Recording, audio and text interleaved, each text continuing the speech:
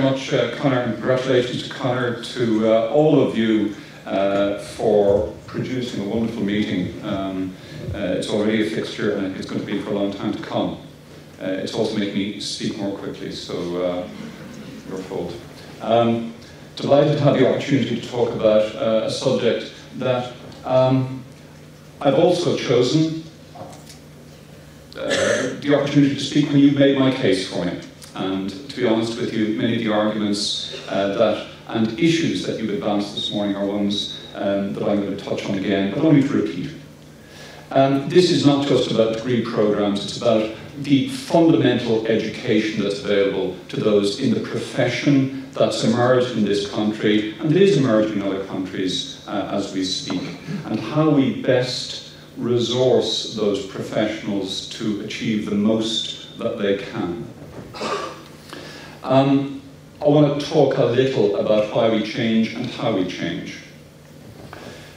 This is the point in the exercise where everyone says, and now we go back to ambulance men were once just van drivers, okay? I thought I would say that, but not only say that, go and find a photo of the van. So can I introduce to you briefly one of the many wonderful local histories we're producing in this country with wonderful pictures. Here's a picture from 1922, the Civil War in Ireland in Wexford. Here's a member of the Defence Forces providing advanced care in that van. This is a converted bread van from Wexford town. You can see the Red Cross painted over the bread sign. You can see his Red Cross painted onto his armband, and the advanced skill he's actually demonstrating, you may not see so clearly, is the inch of ash on the fag that he's holding over the injured limb, which is protruding from under where the breadboard generally sat.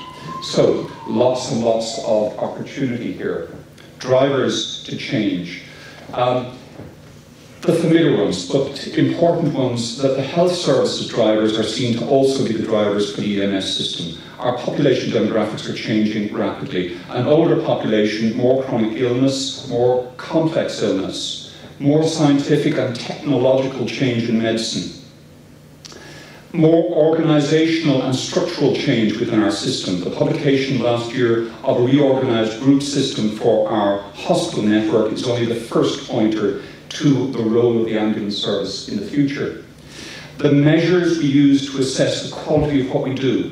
Equally, the introduction this year by the Department of Health of preliminary key performance indicators, including key clinical ones, is going to drive all of us in the health service. Our patients and our communities, the people that we serve, rightly have high expectations, but they're increasingly high expectations. Cost. It's been mentioned already. It is inevitably one of the issues. Although our costs in this country in the public health service have fallen slightly in the last couple of years, they increased fourfold between 1998 and 2008. We went from 4 billion euros to 16 billion euros in our public health service. Clinically, our practice changes. In my specialty general practice, caring for about 1 million people in the public health service, we have gone from prescribing 20 million items in the period at the end of the 90s to 45 million items for the same size population over a decade. Lots of things are changing.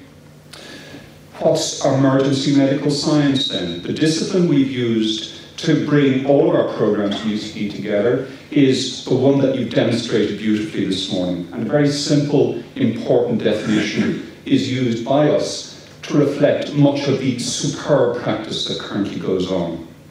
The van driver, nonsense. It's 80 years since that was relevant. The quality of technical, scientific, clinically wonderful, reflective practice that happens is tremendous. We can do better.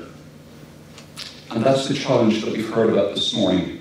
EMS is about the integrated care. It's the science, I should say, underpinning the integrated care at that high quality level. And it includes, from my perspective, elements of definitive and preventive care. This is not just about the emergency. How do we best support ourselves and our colleagues to achieve those goals? All that we can.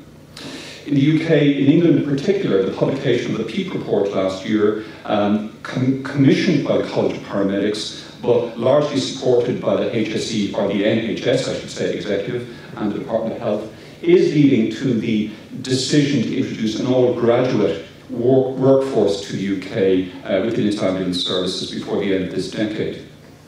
That may seem like a tough decision to make, or a tough choice to make, but let me just pull one of the issues from that report that I believe underpins it. On your left-hand side, our current large-scale practice by EMS personnel, lots and lots of low-acuity, algorithmic type care. If we want providers to move to that smaller number of complex issues that require sophisticated decision-making, we have to support and train and guide them in doing it better. Those decisions, those judgments, those businesses of taking responsibility, those are tough things. We know how to do those within the health service and its educational structures.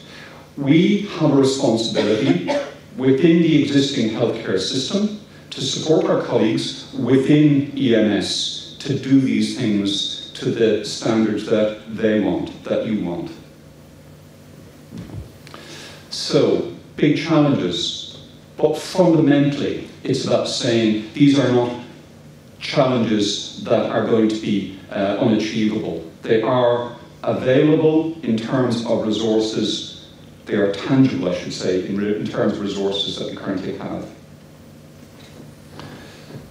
Actually, it's interesting to hear colleagues on AP or paramedic programs going to academic courses or exams and saying, I'd rather do a car crash than do that sort of test exam, teaching session, or whatever it is. These scenarios, these situations actually get you more comfortable. We need to retain the level of competence and expertise that you bring to these complex, challenging environmental and clinical challenges. But we also need to add to that the opportunity to care for much more complex and less straightforward decisions. So a child with spots, boys, there are a lot more than a child with spots here, but equally over the phone or the telemedicine or in the absence of Jason's video and all visual information, here's another child with spots. But patently there are huge differences between these. The ability to make those distinctions, I believe, is part of the fundamental educational challenge that we can prepare and support colleagues to achieve. Clinical skills.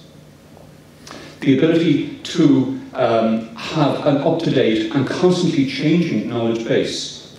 The ability to make those decisions appropriately and take responsibility and be supported in taking those responsibilities.